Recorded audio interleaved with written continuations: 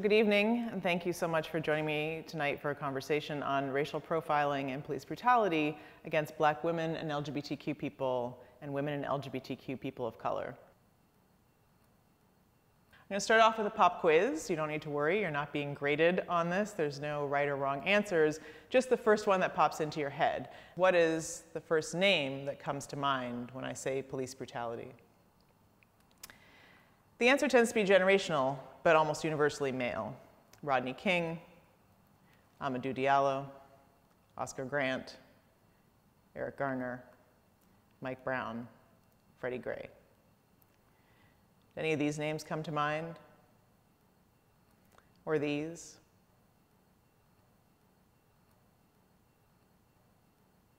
Or any of the names on my t-shirt? And if not, why not? And how were their experiences similar to or different from those of the men whose stories have driven our analysis and our responses to racial profiling and police violence? And how would centering their stories change the conversation? For instance, Eleanor Bumpers was shot by New York City housing police in 1986, 6 years before Rodney King was beaten by the LAPD, as she was being evicted from her public housing unit not far from here for being behind on her rent of less than $100 a month. If her case had become iconic in the way that King's did, maybe in addition to talking about driving while Black, we'd also be talking about living while elderly, poor, disabled, and female. LaTanya Haggerty was killed the same year as Amadou Diallo. In her case, it was a traffic stop instead of a street stop, and her cell phone instead of a wallet that the cop who shot her mistook for a gun. But if her story had garnered the same national attention that Diallo's did, we wouldn't still be issuing a call to say her name and recognize Black women as targets of police violence.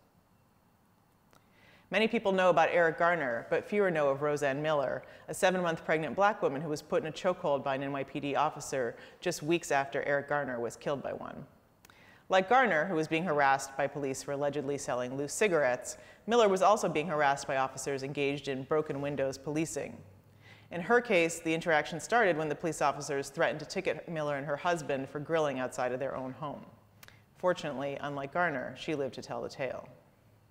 Thinking about her experiences not only broadens our understanding of the impacts of broken windows policing, it also points us towards the need to pay greater attention to the use of force against pregnant women. Just 3 months after Mike Brown, Tanisha Anderson was killed in Cleveland by officers who were called to assist her in a mental health crisis. Yet her case did not spark a rebellion in her hometown or across the country, and has not played the iconic role that Brown's continues to play in the current moment and in the movement to end police violence. And Maya Hall was killed just outside of Baltimore, just weeks before Freddie Gray's case rocked Baltimore and the nation, for essentially taking a wrong turn onto NSA property. Not given the benefit of the doubt, she and her unarmed passenger were shot first and asked questions later. Her Black trans life, like Gray's, was treated as if it was of no consequence. Black women are uniquely impacted by state-sponsored and state-sanctioned violence, but not exclusively. These graphics created by the Native Youth Sexual Health Network point out that Indigenous women have been targeted since Columbus first landed on the shores of this continent. Asian women have also experienced exclusion, deportation, and violence at the hands of immigration authorities, and have also been targets of police violence, as well as ongoing profiling in the context of policing of prostitution and trafficking, which is a form of racial profiling that we don't often talk about. Arab, Muslim, South Asian, and Middle Eastern women have also been targets of state violence throughout the country's history, and particularly since 9/11. This is Shamtali Huq, a Muslim South Asian law professor, who was arrested while standing on a sidewalk outside a restaurant in Times Square while waiting for her family to use the restroom inside. She was charged with blocking the sidewalk, resisting arrest, and disorderly conduct. She and her family had been attending a rally in support of Gaza immediately before this interaction, which no doubt also contributed to her arrest, because if you've ever been to Times Square, you know that how many tourists and theater goers block the sidewalk and are never subjected to this kind of treatment. Huq was later told at the police station where she gave a different last name than her husband, that in America, married women take their husbands' names. And finally, of course, Latinas are in the crosshairs of local police, border patrol, and immigration enforcement.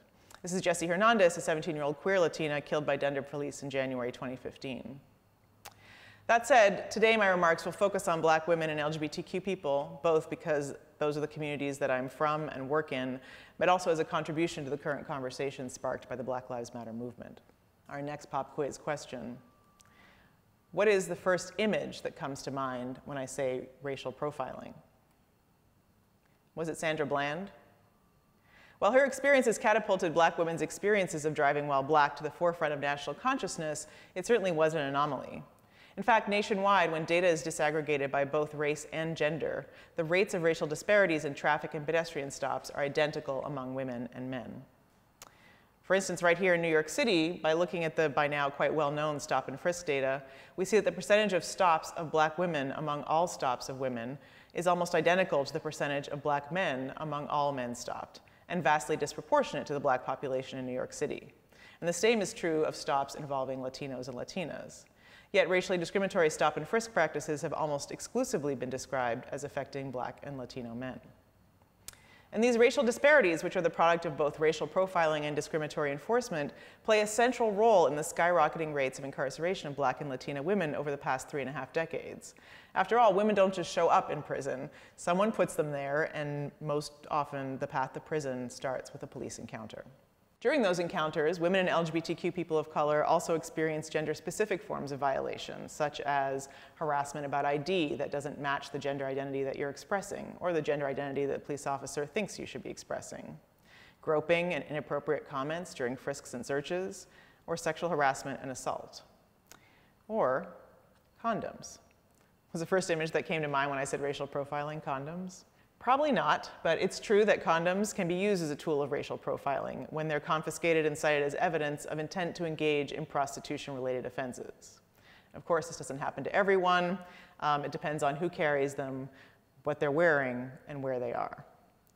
In the case of my client, a black trans woman, 9 New York City condoms produced by the city of New York and branded as such, were allegedly found in her purse when she was walking to McDonald's in the West Village in the early morning of a Saturday night, as we are all often want to do after coming to the club.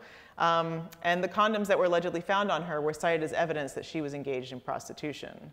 And of course, this would not happen to a straight white man on the other side of 6th Avenue by NYU. He could be carrying so many condoms, they could be literally falling out of his pockets, and he would simply be perceived as following good public health messaging and perhaps overly hopeful.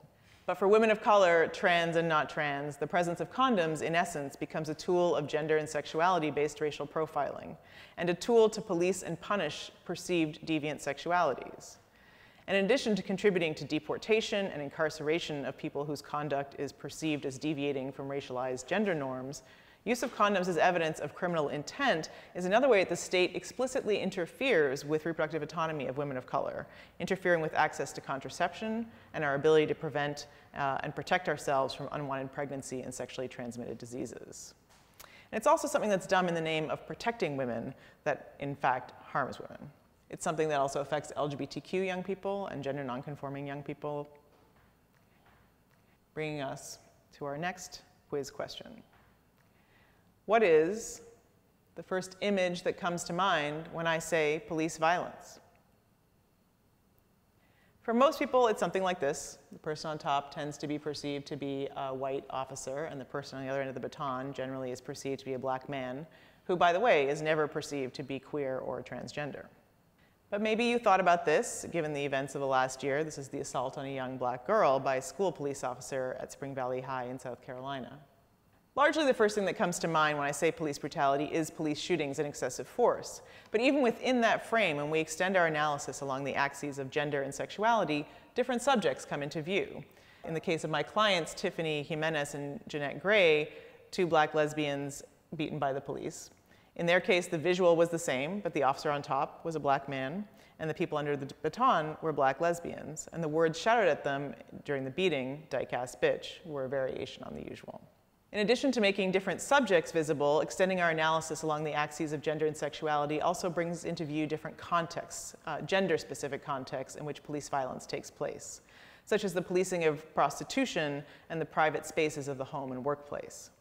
So again, my client, a Latina trans woman, was thrown to the ground by an officer during a prostitution sting, who then proceeded to stomp on her head 3 times, breaking a bone in her face and a tooth. And as that was happening, her skirt rode up, exposing her genitals, which an officer then grabbed and twisted while calling her faggot. And all of this took place in the home, away from cop-watching cameras. Extending our analysis along the axes of gender and sexuality also allows us to see gender-specific forms of police brutality, like that experienced by Nicola Robinson, an 8-month pregnant black woman, who here is pointing to the spot where a police officer, a Chicago police officer, punched her hard, sending her to the hospital in early labor and leaving a bruise that lasted for weeks. The words he yelled as he punched her, "You black bitch, you're lucky I don't kill your fucking baby," leave no doubt that his actions were informed by both her race and gender. Generally, the first thing that comes to mind when we talk about police brutality is excessive and fatal force. But extending the analysis around the axes of gender and sexuality brings into view police sexual violence, such as that committed by Oklahoma City police officer Daniel Holsclaw, whose sexual assault of 13 black women prompted an Associated Press year-long investigation, revealing that over 1,000 officers had lost their law enforcement licenses over a 5-year period due to sexual misconduct. And those were just the ones who were caught and held accountable. Law enforcement officials and advocates alike will tell you this number is just the tip of the iceberg. Holsclaw's case and his targets were only unusual in that he was caught, convicted, and sentenced to 267 years in prison. But in fact, sexual misconduct and rape by law enforcement agents is the second most frequently reported form of police misconduct after excessive force, but it's certainly not the second most frequently talked about. And it's not just a problem of a few rogue officers like Holsclaw who can be made an example of and held accountable, but rather part of the regular repertoire of police brutality in the United States. In this study of close to 550 arrests of police officers for sexual misconduct over a 2-year period, over half the cases involved on-duty sexual misconduct, close to a third involved forcible rape, 1/5 involved forcible fondling, and even more alarmingly, a quarter involved minors. One New York City study found that 2 in 5 young women of color report sexual harassment by police. That's 2 in 5 young women of color in New York City report sexual harassment by police. And LGBTQ young people were twice as likely to report sexual misconduct as their heterosexual peers. In New Orleans, 59% of transgender people surveyed by Breakout had experienced extortion of sexual acts by law enforcement officers. And alarmingly, police misconduct all too often takes place in the context of police responses to domestic violence and sexual assault. This is Tiawanda Moore, a survivor of domestic violence, who was then sexually assaulted by responding officers. To compound matters, she was then prosecuted when she went to file a complaint and was being discouraged from doing so by the officers who referred to her job as a dancer in a club. She decided she would record them discouraging her from filing a complaint, and she was prosecuted for unauthorized taping of a conversation without the other person's consent by former Chicago District Attorney Anita Alvarez, who's no longer in office. And this is part of the reason that activists were so angry with her. I mean, obviously Laquan McDonald had a great deal to do with it, but Tiawanda Moore's story outraged a number of the activists who were involved in putting her out of office. Although the felony charges against her were eventually dismissed, the message sent loud and clear was that if you come forward to complain about police sexual misconduct, you'll be the person put on trial, not the officer who violated you. So as a result, homeless and low-income women, lesbian and trans women, and women who are or are perceived to be involved in the drug or sex trades are particularly targets for sexual violence by police who, like Holsclaw, trade on fear of retaliation and on the assumption that they won't be believed if they do come forward. And that assumption is all too often proven to be correct. 10 years before Holsclaw's case came to light, another officer, this time in Eugene, Oregon, was tried for a very similar pattern of abuse. And in his case, the record showed that women came forward early on to complain, and that their complaints, while documented, were dismissed as the grumblings of junkies and prostitutes. Yet there's no official data collection on police sexual misconduct in the country, nationally or at the local level. And the vast majority of police departments I surveyed have absolutely no policy specifically addressing this issue. Police sexual violence also takes the form of brutal, racialized, violent, and degrading strip searches and body cavity searches conducted most often in the context of the war on drugs, such as the ones that Brandy and Alexandra were subjected to, as you can see here, by the side of the road in Texas by state troopers who claimed to have smelled marijuana during a traffic stop. And searches can simply be another tool of sexualized police brutality. That was the case for Diane Bond, a middle-aged black woman who was living in Chicago's Cabrini Green public housing complex, who was subjected to strip searches and body cavity searches repeatedly in her own home as part of a larger pattern of police terror against her. Police sexual misconduct can also take the form of gender searches, which are unlawful and degrading and humiliating and unconstitutional searches conducted for the purposes of assigning gender based on anatomy. That was a search that was experienced by Juan Evans, a black transgender man who was first stopped for driving while black and then subjected to a strip search to assign him a gender based on his anatomy. Racialized gender policing takes many forms. Dwana Johnson was a black transgender woman who, like so many black women, was profiled for prostitution while simply walking down the street. She was arrested solely based on the fact that she was a black woman, she was transgender, she was out late at night, and nothing else. There was no other evidence. There was no client, no exchange of money, no offer of sex. Once taken to the police precinct, she was beaten bloody by Memphis police officers who arrested her because she asserted her gender identity and refused to answer to a homophobic slur. She told the officers, "That's not the name my mother gave me, and that's not the name I chose for myself." Like Rodney King's, her beating was caught on video, but unlike his, it didn't spark a national uprising. Cases like Dwana's exemplify the kinds of racialized policing of gender and sexuality that continues to take place on a daily basis, even as laws that are discriminatory on their face, whether they're sumptuary laws that require you to wear certain articles of clothing associated with your gender, or common nightwalker laws that criminalized women for being on the streets alone at night, or sodomy laws that criminalized people engaged in what was perceived to be same-sex conduct. Even as those laws are struck down, ultimately, police don't just enforce discriminatory laws that can be challenged or changed or repealed. They make law every single day in the context of countless routine and mundane determinations about what constitutes reasonable suspicion to stop someone, what constitutes probable cause to arrest them, who's suspect, who's credible, who belongs, who doesn't, whose presence signals disorder, and whose does not, whose conduct to scrutinize and whose to ignore. So the broken windows policing paradigm, which originated right here in New York City and which has since spread like wildfire across the country, facilitates this kind of racialized policing of gender and sexuality. It's based on the notion that leaving signs of disorder, like broken windows, unattended and unpunished, will inevitably lead to entire communities descending very quickly into violence, chaos, and mayhem. The theory has no scientific basis. It later evolved to also posit that punishing low-level offenders like turnstile jumpers would prevent these individuals from becoming murderers and rapists and individuals who would otherwise descend into a life of crime. And again, without scientific basis. And although the theory purports to address physical conditions and behaviors, the article on which broken windows policing is premised explicitly names the public presence of particular types of people as embodied signs of disorder, which must be rooted out. Youth, homeless people, people perceived to be engaged in prostitution, and unattached adults, reinforcing very heteronormative notions of who's a good citizen. And the precursors to this article are much more explicit about the racial and gendered makeups of its targets. It said, signs of disorder include young black men, young women in short shorts, hanging out on corners, interracial couples, and gay people. So implementation of broken windows policing is characterized by the proliferation of and really aggressive and discriminatory enforcement of regulations which criminalize an ever-expanding set of behaviors and activities in public spaces, which can include standing, which is called loitering, sitting, lying, sleeping, eating, drinking, urinating, littering, making noise, approaching strangers, as well as a number of more vague conducts like being disorderly or being lewd. And it makes it very difficult to exist in public spaces without potentially breaking one. How many folks here have littered at some point in their lives? How many of you have ever gotten tickets for it?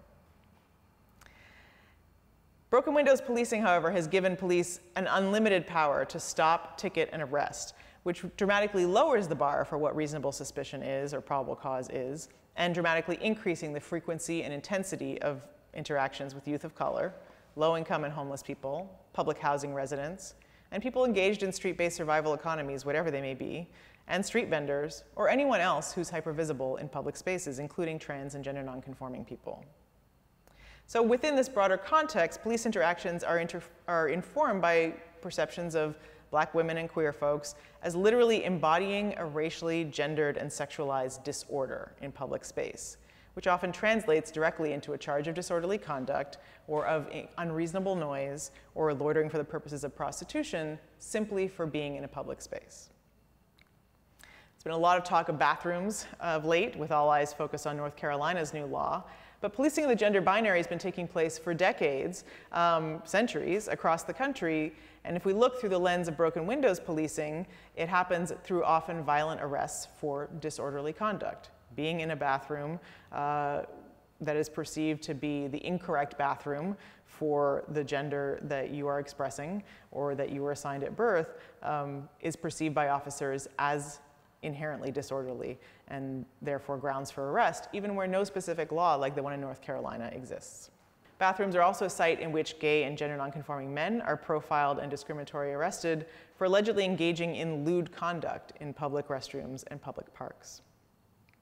Again, a hallmark of broken windows policing. And unfortunately, similar forms of racial profiling and police violence based on perceptions of being inherently violent, inherently disorderly, inherently out of place, and out of the frame of victimhood take place in the context of police responses to calls for assistance. That was the case for Tanisha Anderson. That was the case for Janisha Fonville, who was killed by Charlotte police responding to a call for assistance during a fight with her girlfriend. And that was the case for Aura Rosser, who was killed by Ann Arbor police, who were also responding to an incident of domestic violence. And when not fatal, police responses to violence can often result in arrests of Black women survivors like Marissa Alexander. Which brings us to our last question. What is the first image that comes to mind when I say violence against women or hate crime? Is it any of the things that we've just been talking about for the last 20 minutes? If not, why not? Are they not clear examples of both? So what would it mean to center these narratives, experiences, and realities within our movements for police accountability and against violence? First, it means we need to expand our understanding and discourse about who's affected by racial profiling, by police violence, by racial discrimination and injustice in the criminal legal system, and by mass incarceration. It would mean shining a light on different subjects of police violence. It would mean getting information around different cases of police violence. It would mean supporting families of women and LGBT people of color who were killed and abused by police alongside the families of men lost to state violence. It would mean protesting different forms of police violence. It would mean answering a call to national action. It would also mean advancing expanded agendas for policy reform that are both inclusive of gender and sexuality and specifically address the experiences of women and LGBT people of color. But additionally, bringing Black women and LGBT people to the center of our analysis will require us to engage in a wholesale reevaluation of society's law enforcement-based responses to violence, to poverty, and to mental health crises. Fortunately, we don't need to start from scratch. We can follow the leadership of groups who have been centering the experiences of Black women and queer folks and women and queer folks of color in movements to end police violence and mass incarceration, some of them for decades. And no matter how we do it, as we challenge racial profiling, police violence, and mass incarceration, we need to commit to expanding our analysis, our approaches, and our agendas for change to incorporate the voices, the experiences, and the perspectives of women and LGBTQ people who are directly impacted by these issues. Because in the end, it's only by bringing all forms of state violence against all people and by valuing all Black lives and leaving none behind that we'll ultimately achieve justice and liberation for all of us. Thank you.